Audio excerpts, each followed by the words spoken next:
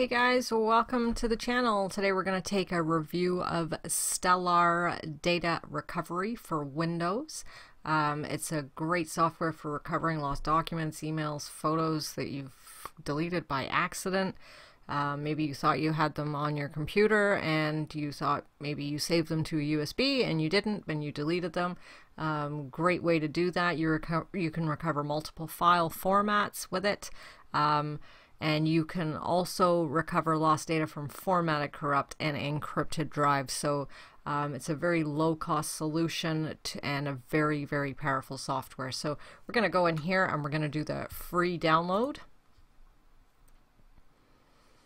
Okay, so my computer is downloading it, and then once it's downloaded, we are going to go through and install the software. Now, I already have my software installed, but I'm just going to click through and show you how to do it. Okay, so I have my file there. I'm going to double click it and we're going to start our installation. Right, so it comes up, it's going to ask you the question because you have user control set up. Do you want to allow this app to make changes to your device? You can click on yes at this point. And the system's going to go through and install it. We can pick the language that we want. I'm going to say English. I'm going to click OK. And at this point you are going to click on next. Going to read through their license agreement. You have to accept the license agreement in order to do the installation. Click on install, and then it's going to ask you where you want to put the file. Most of the time I would say leave this as is. If you would like to change the folder and location, that's fine. You do that by clicking on browse, and you can put it wherever you would like. Okay, I'm not going to reinstall this because I have it installed. I'm going to click on cancel. You would click on next, and the software will be installed onto your system. Alright, once you have it installed, you're going to have a desktop icon on your computer. At that point, we're going to click start the program, and again you are going to say yes to allow this program to run. Software is going to take a couple of minutes, well, maybe 30 seconds or more, just to initialize. What it's doing is doing a preliminary scan on the system, so that's going to take a few seconds, and you can see that it is starting up. So this is our main screen. Very user-friendly, very easy to use. We do have a menu at the top. If you're using the trial version, because we've just downloaded from the website the demo version, you can go on to the cart, you can click that to do your purchase. You can scan everything under the demo version, you just cannot recover it. So you will be able to go in and see the files that you need to see if they're there after you do your scan. If you would like to recover those files, you will need to purchase the software. Okay, so here you can see that the window comes up and it says recover from. So it's giving you three quick options here. You can look at your desktop, you can look at your documents, or you can look at a specific location. You can also click on the C drive. You can see that this computer I have is 100 gigabytes, so it's going to take a long time to do that search, and for this video we're not actually going to do that. We're going to look at the USB drive that I have plugged in.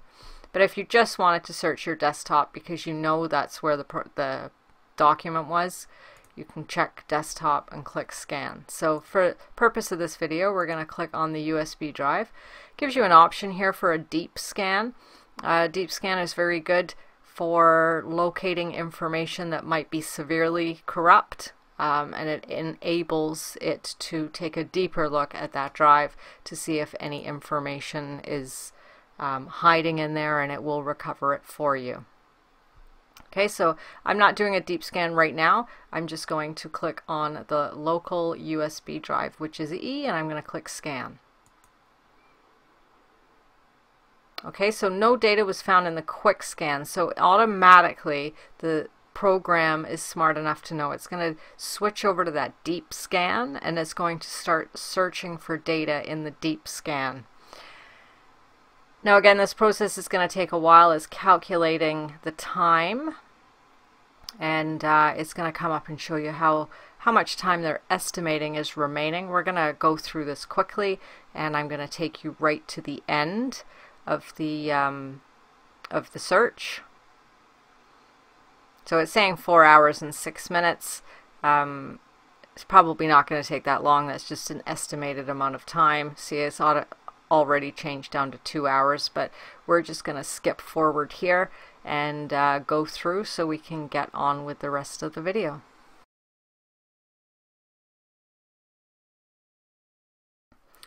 Okay, so we have completed the scan of the USB drive, and we've got a number of files found here, number of folders found, and that's the data that is recoverable. Right, so we have completed the scan, and you can see that it's found 659 files and 78 folders. So we are going to click on close. Okay, so now we're looking at all the information that has been restored and found, any of the deleted files that have been found on the USB that I was searching. I've been using this USB drive for many years, so there's a lot of information, 659 files that were found that is recoverable information. Keep in mind that when you're searching, it's going to take a long time if you have a very large drive. So if you're researching your main hard drive and it's 1 terabyte, be prepared to set this recovery up, doing your deep scan and walking away and coming back when it's done. Okay. All right, so we can see subfolders and folders that have been recovered, and it's organized it quite well for us here. So we have lost folders, right, and it's showing everything that has been found during that deep search. And what we're going to do now is we're going to do some recovery. So if I decide that I want to recover everything, I would just click on the top level here and click on recover. It's going to then do the full recovery of every file and folder. I can also say, you know what, I just want to do this raw data folder. We'll start with that, and we can save the rest of it for later if we wanted to go back with it later. So for now, let's do that. Let's click on this raw data folder, leave everything else blank, and we're going to click on recover. It's going to ask us where we want to save this. So I'm going to click on browse, and I'm going to just put it on the desktop for now. I'm going to click select folder, and I'm going to say start saving. Okay, so now it's going to go through the process of recovering all of those files. It's going to put it in a folder on the desktop, and we're going to come back to this in a few minutes when that's all done. Okay, so our file recovery is now complete on this raw data folder that I recovered. So I'm just going to minimize that. You can see that on my desktop now I have that folder called root, and I click on root, and within that folder you're going to see that there is the raw data folder that it has recovered all of the information from, and the subfolders are there. So I can go back into my data recovery program again, and if I wanted to do another folder, then I could just click on that and do recover. If I wanted to do everything, as I said before, click on the local, click on recover, and it will do all of the 659 files that I found. It will recover it for me. Alright, so now that I'm done, I can click on back. At this point it's going to say save scan information. If you click yes, you wish to resume recovery at a later stage. So if you want to go back to this and don't want to start all over again, don't want to do that deep scan all over again, click on yes, and you're going to save, and I'm going to put it in my desktop, but you can create a folder somewhere in your documents. Scan results from today, that's going to make me remember. Maybe you want to call it deleted files off of USB, file name, whatever you would like, and click on save. Okay, so that scan information is saved successfully. So now that I'm back at the main screen where it says recover from, if I wanted to go back into that scan that we just completed today and recover it, I could just go up to this icon at the top with the little play and click on that and say resume scan. And you can see that the scan is the one that I have done today. If you changed the file location at any point, you originally had it on your desktop and now you've moved it and you go to open that, it won't be there.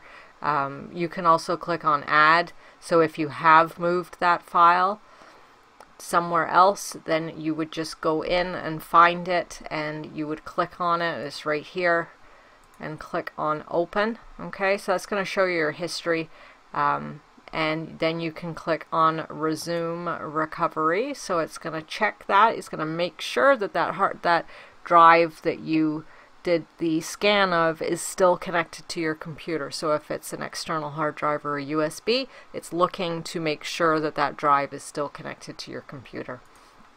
Alright guys, so that's recovery of the Stellar Data Recovery Standard software. It's a fantastic application.